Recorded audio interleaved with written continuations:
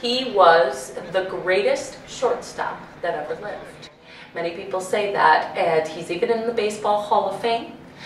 The infamous game that we see in the production is the 1909 World Series, where he played opposite Ty Cobb. And Honus was a very kind, gentle man, but he was kind of awkward in stature. He himself was very tall and kind of lanky, but he used his, what maybe some people might think were weaknesses in baseball, to his strength. Honus says something to the effect of, there's the right thing to do and the wrong thing to do, but nobody can really, tell you what to do.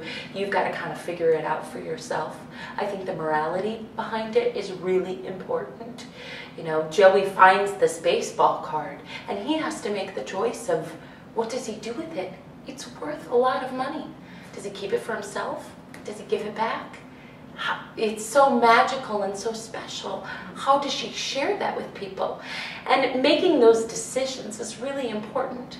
I think it also is an important show because it reflects on a child learning their place in the world. Well, because of the fact that a lot of it is told through Joey Stoshek, main character's point of view, it's kind of almost as if it's his own memories. And so when we looked at it through that idea, we decided to portray it in kind of an abstract form, because just as if when you're remembering something or you're dreaming about something, the details are a little fuzzy. So we've done the same sort of thing with the style of the production. So, for example, the baseball plates aren't the standard size of a baseball plate, they're sometimes extra large or smaller and that sort of thing. That abstract concept is going to be pulled through in everything. The costuming, there will be pieces that will help depict the time period and what's happening, but not every little detail will be a perfect set for that time or that location or that characterization. It'll be the general idea to put the point of view across. You don't need to have any experience.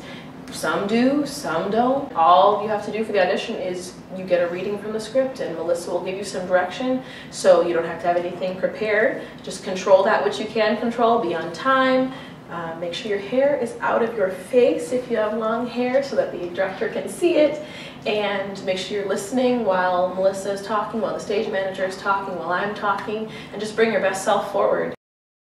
Not only do they get to work on a production that spans from 1909 until today, meaning that costumes from then and now, props from then and now, the challenge of having to do that, not many productions that I can even remotely try to think of span over 100 years. So that is going to be challenging for the crews to get to work on those different things. And even in the magical elements that Melissa was telling you about, that actors come and go, sometimes they're facing different directions. The lighting will impact that immensely. The electrics crew will be working on getting the lights to bring focus to different areas on the stage. Sound effects, because we don't have a giant stadium for the fans up at the World Series. Sound will impact that a lot.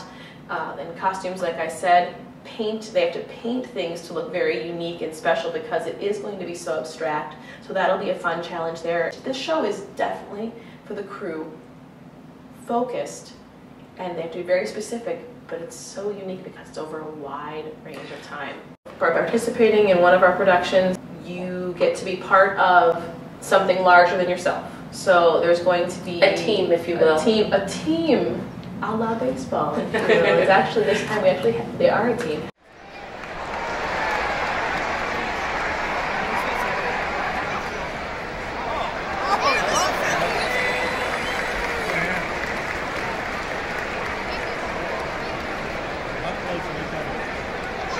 Right here. Missed the ball.